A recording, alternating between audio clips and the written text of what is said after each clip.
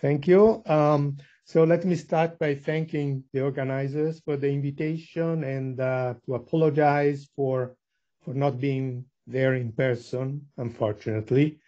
So in the 30, I thought plus epsilon or maybe minus epsilon minutes I have, I will try to give a broad brush picture of one particular corner of this gravitational wave frontier, the ultra-relativistic corner. And let me start by giving some reasons why I'm interested in that corner.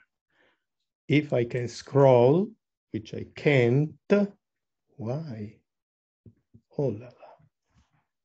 Oh, okay, finally. So you all know that even neglecting spin, the two-body scattering problem in GR has a large parameter space.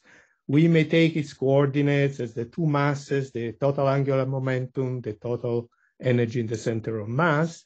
And if we take the classical limit, h bar goes to 0, then GR has no intrinsic length or mass scale, and physical observables can only depend non-trivially on three independent ratios or dimensionless quantities. So if you use G equals C equal 1 units, then we may take them to be the ratio, say, of each mass to the impact parameter, the velocity, or different combinations like this famous symmetric ratio, mass ratio nu.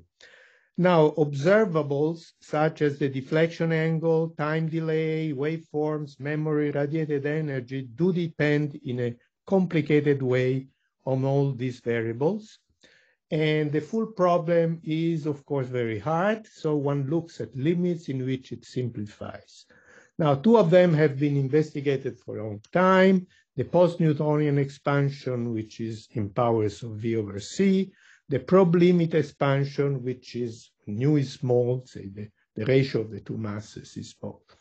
Now, a more recent popular expansion is the one in powers of Newton's constant, is the so-called post-Minkowskian expansion, which is supposedly exact in V and nu at each order in G. It is close somehow to the particle physicist heart, like me, since it corresponds to the loop expansion in quantum field theory.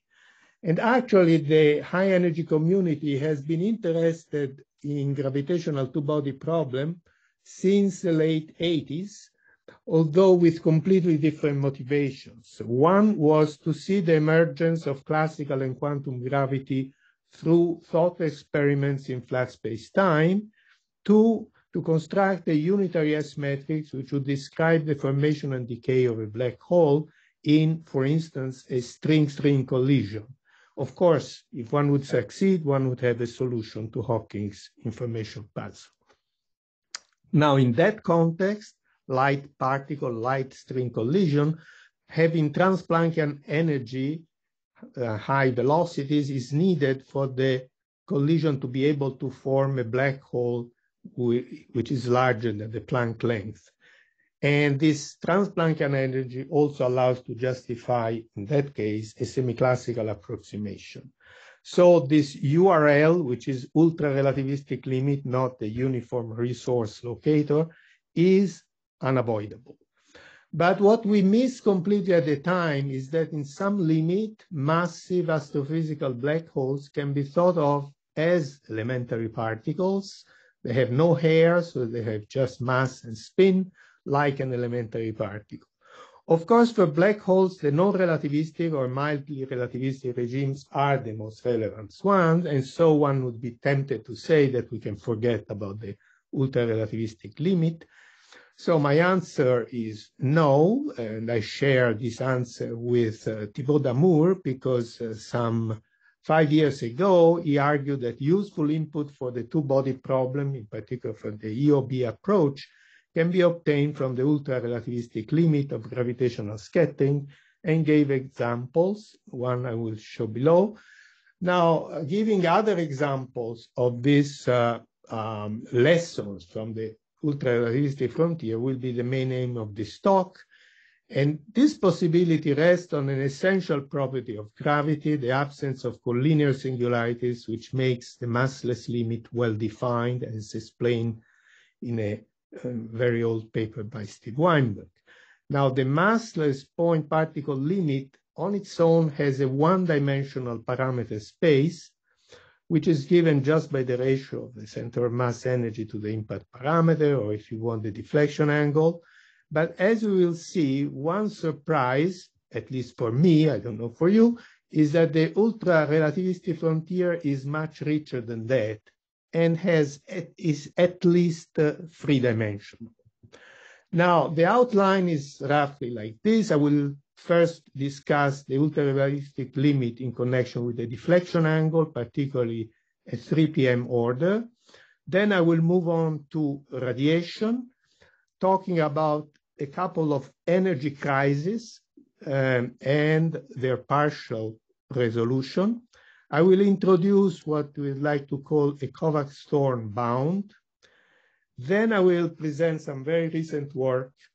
So far is rather old stuff, let's say. Then I will talk about a paper which just came out where we propose an improved iconal operator in the soft graviton limit. I will not discuss waveforms and memory, leaving it to Carlo Heisenberg's talk. And I will instead discuss this rich ultraviolet frontier and some non-analyticity in Newton's constant that we find. And then at the very end, I will mention some ongoing work going beyond the soft radiation limit. So let me start with a reminder. The elastic scattering amplitude is characterized semi-classically by an iconal phase, which we call 2 delta conventionally, which itself has an expansion in Newton's constant. And that's the main object we are after.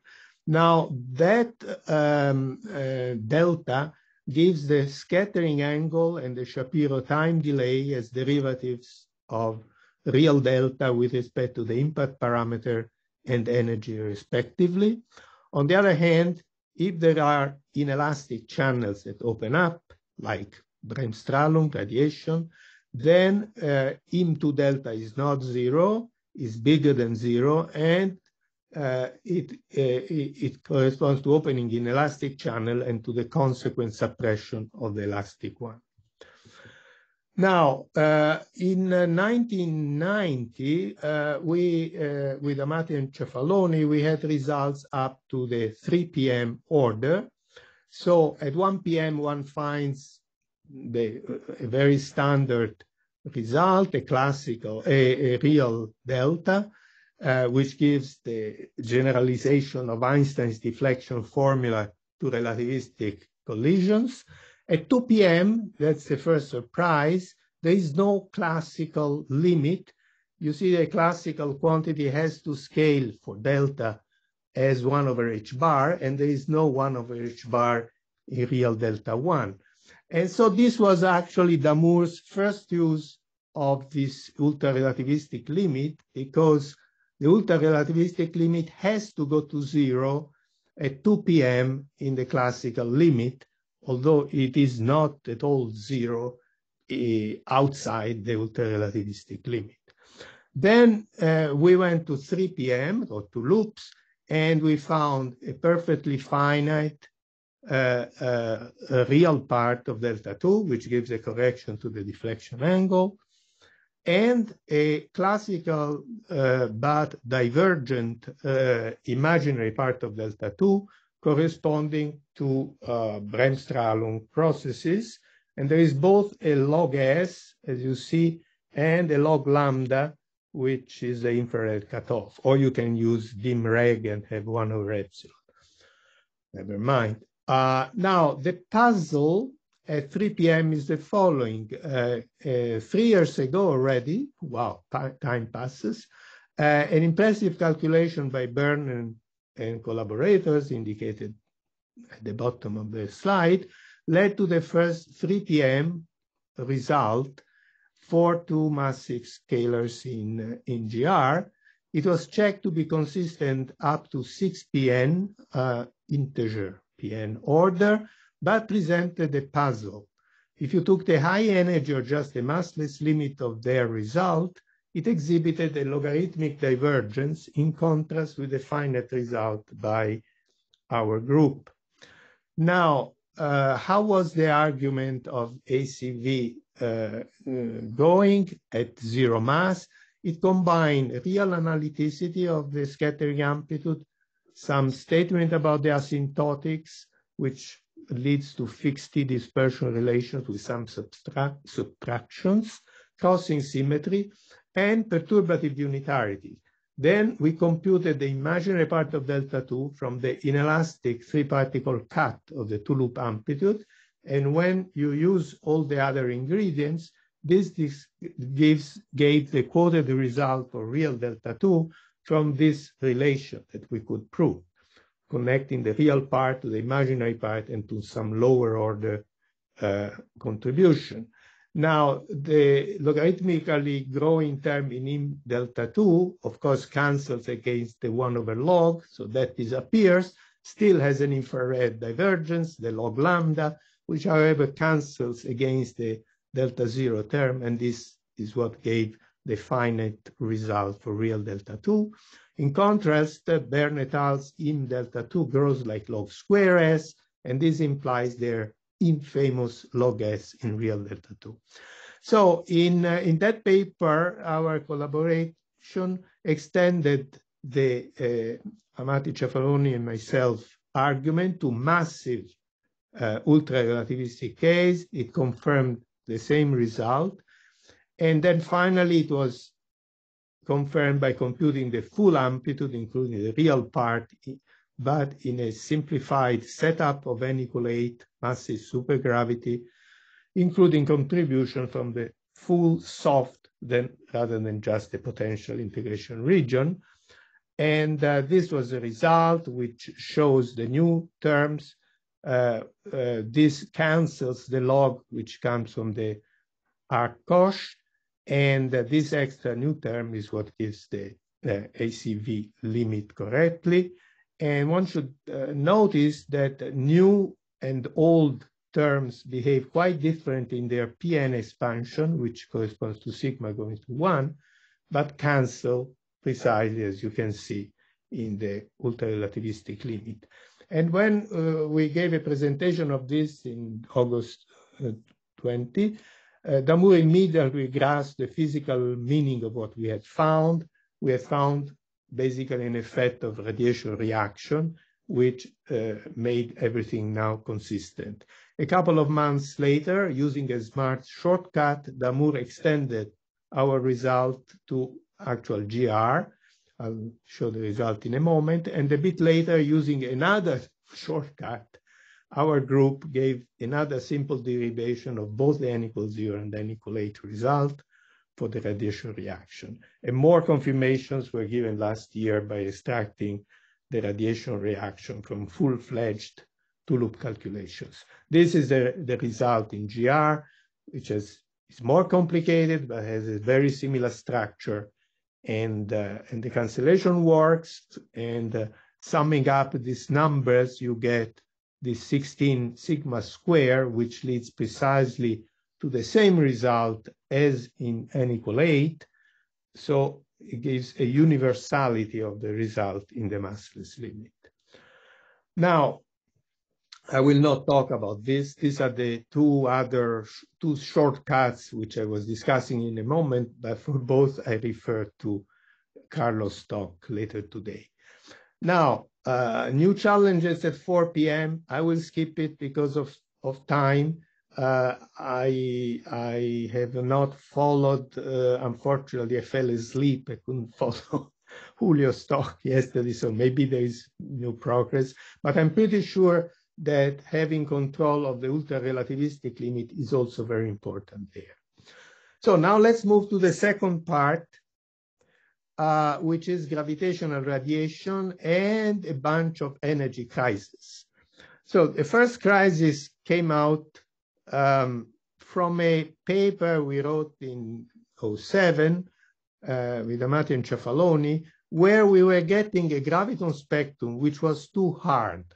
It had a very nice transverse momentum cutoff, but not a sufficiently strong energy cutoff. So the gravitons would come out very collinear to the beams, but with too much energy, and that gave the energy emitted in gravitons over square root of s was becoming 1, even at small, even at large impact parameters or small deflection angle. Now, the problem was basically solved following two approaches, which are completely different. One is a classical GR calculation that I did with Andrei Gruzinov in 2014. And then there was an amplitude-based, therefore, quantum calculation with a lot of C's and myself, Corradesi, Ciafaloni, Colferai, and myself. And to our amazement, the two approaches gave exactly the same result in the classical limit. I have to stress that both are limited to small deflection angles, so large impact parameter, and also small emission angle, detection angle for the gravitational wave. So just remember, theta s is the deflection angle, theta is the angle at which the gravitational wave arrives to the detector. Now, I will just flash the formula because of time. I don't have, I cannot explain all the ingredients, but it's just to stress that it's an explicit formula for the differential energy spectrum, both in frequency and in angle, in solid angle. And it's very explicit, it's finite, and you can put it in a computer, rapidly oscillating, so it's not trivial, but it can be done. Now, instead of explaining the formula, I will show the result. And I will only show the main point, which the spectrum has a Hawking-like knee that I will explain. It has also an unexpected bump, a small bump, which I will not talk about. So the main point is the following. If you look at the spectrum in an intermediate frequency region between 1 over b, b is the impact parameter, and 1 over r, r is g times energy, in that region, there is a slow logarithmic decrease of the spectrum. However, that log doesn't propagate down to omega equals 0. When omega becomes smaller than b to the minus 1, it freezes to the value it has at omega equal 1 over b. R over b is the deflection angle. So we find that in the zero frequency limit of ZFL, we reproduce the expected result with a log, with an expected log of theta s squared. Now, the interesting thing is that if you go above 1 over r, then the spectrum starts to drop. This is the knee, and 1 over r is the typical frequency of a Hawking radiation for a black hole of mass r. So, and this is showing the result, and actually the spectra fall on a universal curve if you rescale the spectrum by this factor. But then at low energy, you see, at low frequency, you see this logarithmic dependence on the scattering angle. Now, unfortunately, a spectrum which falls down like 1 over omega, you cannot integrate it up to infinity. So this scaling invariant spectrum gives a log omega star sensitivity if the cutoff is omega equal omega star. And with some motivation, we argued that our approximation break down at this scale. And in this way, we got, you see, a rather nice result for the total yield in gravitational wave energy over square root of s, which is small, of course, the theta square. Now, so this ultra-relativistic energy crisis is almost solved. We need to go beyond some approximations to be sure, which are made in those papers, find the actual value of omega star, which we could only guess, and also extend the method to arbitrary theta, and I will have more to say later. But let me say that even before embarking in those non-trivial calculations of the ultra-relativistic limit, we, meaning Krusinov and myself, checked the literature and asked some experts, including numerical relativity guys. And each time, after some initial optimism, like people say, oh, that must be a trivial problem, I'll give you an answer next week. Then in practice, the feedback was disappointing. Instead, we found that Kovacs and Thorne had already put a nice warning on the limit of validity of their general result, and that limit is that the scattering angle should be smaller than 1 over this gamma factor, 1 over this Lorentz boost factor. And I will refer in the following to this quantity, this product of the point at which the scattering angle times sigma to the 1/2 is 1 as the KT bound, although credit must be given also to Peter Diaz, who discussed precisely this point, which corresponds to the KT bound when you make the precise translation, and he even tried to go beyond, but he didn't dare to go to the massless limit. Now, there is a new incarnation of the energy crisis, and this is the calculation which was presented yesterday. I looked a little bit at the slides by Julio, which their calculation, Herman et al., has confirmed the KT result, and it led to an energy crisis which is similar to the one found in this 07 paper, and which was solved there. Now, this is a flash of their result for the radiated energy, and if you look at the high sigma limit, you find that it goes like theta cubed times square root of s, and there is also some new dependence. And this is another energy crisis if you keep the scattering angle fixed and you let the energy go to infinity.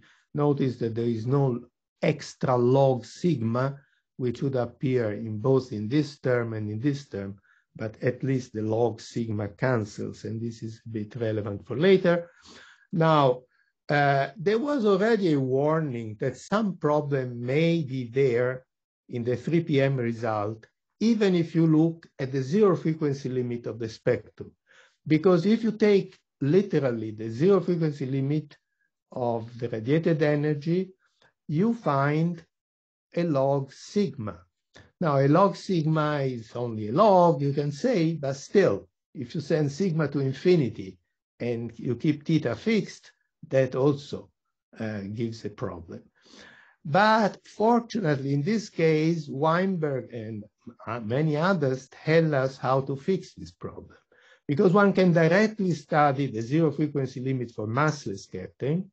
And as we have already seen, the result is quite different, and it's finite. It is very similar, but instead of a log of sigma, there is a log of theta scattering to the -2. And the two things become the same precisely at the KT bound. Now, the price to pay for this finiteness is that the result is non-polynomial in G, because remember that the scattering angle is proportional to G, and the log of G is not analytic in G. Now, what did we do more recently? Well, when radiation is included, when we want to include radiation, the iconal phase needs to be upgraded to an emission operator in order to account for inelastic channels while preserving unitarity. This, at least, is my philosophy.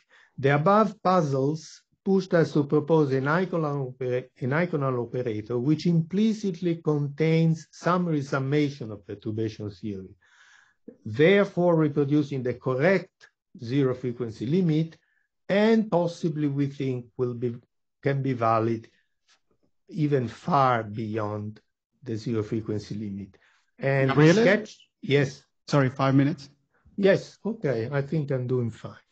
What we did, we started for Weinberg-Soft theorem in momentum space, and you know Weinberg's theorem in momentum space means multiply the bare amplitude by some factor, so it involves a multiplication by the soft factor, and then go to B space by Fourier transform, and of course you get a convolution from a product. And doing carefully the convolution, we arrive at the following operator iconal. So there is an exponential of creation annihilation operator, but it's an Hermitian operator in the exponent. It's an anti-Hermitian operator in the exponent, therefore it's a unitary operator, which acts on the full iconal, real part of the iconal. With a very interesting point, the prescription for this F tilde, because we are now in B space, so the F tilde here is only explicitly showing the K dependence, the momentum of the graviton, this creation of annihilation operator for the graviton, but of course it depends on all the momenta of the process, in particular on the momentum transfer, and the prescription that you have to use for Q minus IH bar DDB, which then act on this 2 delta. Now, 2 delta has a 1 over h bar, and therefore you see that when you act with this operator, it amounts to simply replacing small q, which would be in perturbation theory a quantum object, with big Q, which is nothing but the classical momentum transfer in the process, which becomes h bar independent. At this point, we can compute various radiative observables, like the waveforms, the linear memory, and the radiated energy spectrum for the moment in the soft limit, but at arbitrary center of mass velocities for the process. And let me concentrate on the latter, the energy spectrum. More will be in Carlos' talk. So this is the last, if you want, slide, and there are some pictures. So there is a rich structure of the ultra-relativistic limit emerging. The zero frequency limit depends non-trivially on 2 scaling variables, the ratios of Q over Mi. There is a factor of 2 for convenience. One combination is, of course, related to nu, if you take the ratio. The other is nu. For instance, you can take it to be this famous theta scattering square times sigma, if you want the square of the bound, of the KT bound. Now, the dependence on G is non-analytic, and the post-Minkowskian expansion in powers of G, or equivalently of the Xi, because Q contains G, has a finite radius of convergence, which is given precise by x1 equal 1, x2 equal 1.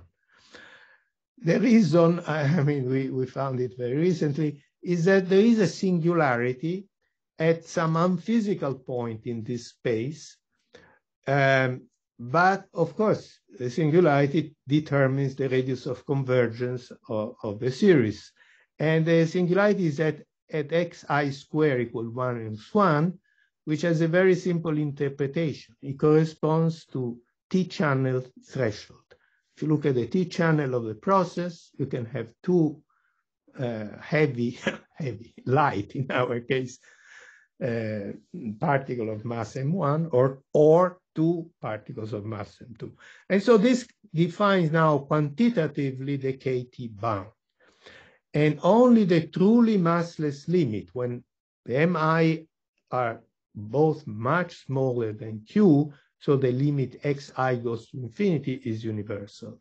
Now, this is a picture with Mathematica showing really how this power series diverge. This is the true answer. This is d theta at nu equal 1/4.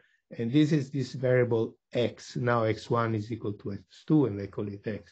So you see that at very small x, which means small q's large mass, if you want, then this works well. But as you go towards large x, this starts to differ a lot. In fact, the more terms you put, the worse you do, typically of a divergent series.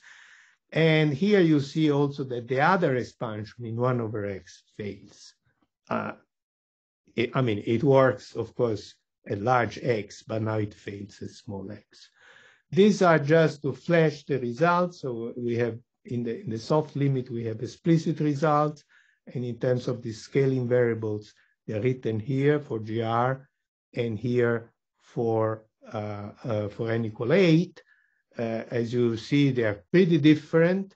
But if you send both xi to infinity, to the truly massless limit, then you recover universality. And these are the very last slides. The URL, you can try to go beyond the zero frequency limit. This is something we are preparing now, working on. We have only considered in this case the leading order in theta s. Previously, you could also take big scattering angle, but here no, we are limited. We find a fast fall off above precisely the omega star that we guessed with Gruzinov, and appears to be confirmed. And I end up with a table summarizing the situation. Of course, it takes a little while to explain the table, and I'm also not very good at preparing tables. So this is the zero frequency limit of the soft limit that we discussed already. I told you about the log of omega square r square, which is this quantity in this intermediate frequency region. Well, we checked that our formula gives a very similar behavior where instead of theta s to the -2, you get sigma. So the same vocabulary works here and works here.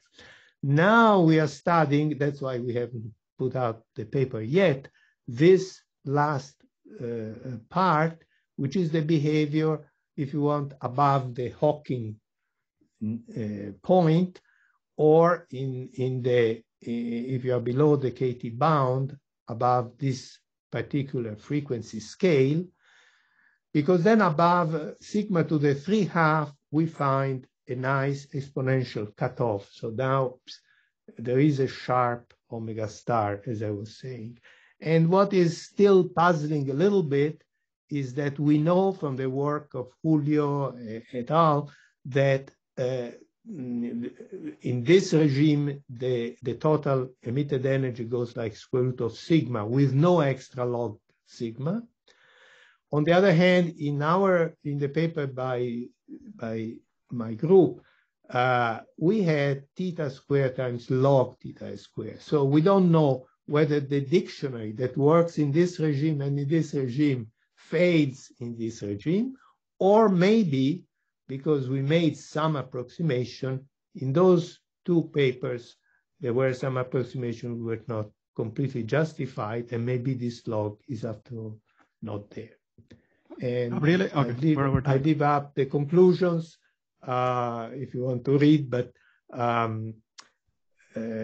the only thing I would like to emphasize is that this ultra-relativistic limit may have an interest on its own. And one thing came just to my mind, that ultra-relativistic collisions of light particles in the very early, very hot universe may have generated an interesting stochastic background of gravitational waves. This was inspired by reading Weinberg's calculation of gravitational waves from non-relativistic thermal collisions in the sun. And then, last comment, having developed further our computational tools, maybe we should try to come back to this 35 years old goal of understanding how information is encoded in the S matrix for the collapse regime of trans-Planckian energy collisions. Thank you. Thank you.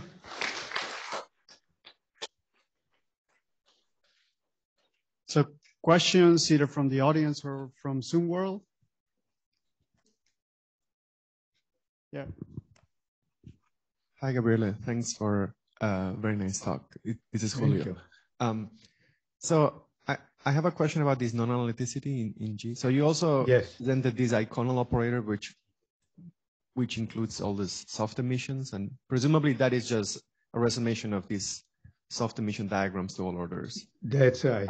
That's right. But you also said that that there's something which is non-analytic, and then we shouldn't see in a post-Minkowskian expansion. So does this mean that there is no set of diagrams that I can resum to get this log in G?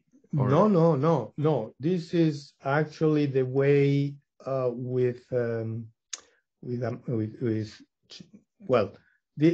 this is the way we did it, either with Gruzinov in GR or with Ciafaloni and company with amplitudes. So if you do resum things properly, you do get this non-analyticity.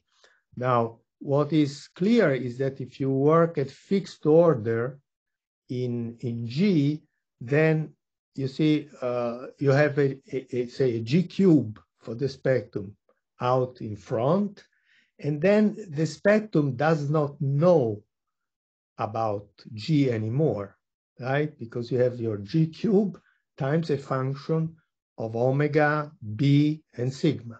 That's all you have. And therefore, the cutoff has to be only a function of B and sigma, cannot depend on G. So indeed, what we are saying is that you need to perform a resummation and that the final result is non-analytic in G. This was already clear in my calculation with Gruzinov, and it was fully confirmed in the approach, in the amplitude-based approach. I don't know if this is answering your question. Yeah, okay, so you're saying if we do resum the soft emissions, we should see that the radiated energy doesn't exceed the incoming energy and everything should be fine. Yeah, we believe that that's the case. Now, as I was saying, what is crystal clear, and certainly it's not an assumption, is that if you take just the soft emission, not these hard gravitons which carry most of the energy. For instance, if you want to get your result, you need to go beyond the soft approximation. But already in the soft approximation, we know from Weinberg that we know what is the soft limit, and the soft limit has a log of the angle.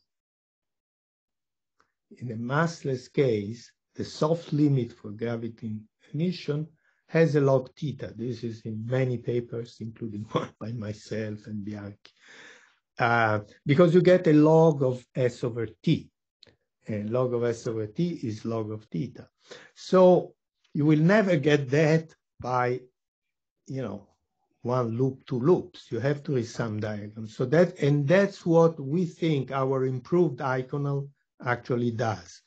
Now, the question is, we get, of course, right the soft limit, but if you want, you can say, well, you cooked it in such a way as to get it. So the question is, can we go beyond and get something interesting?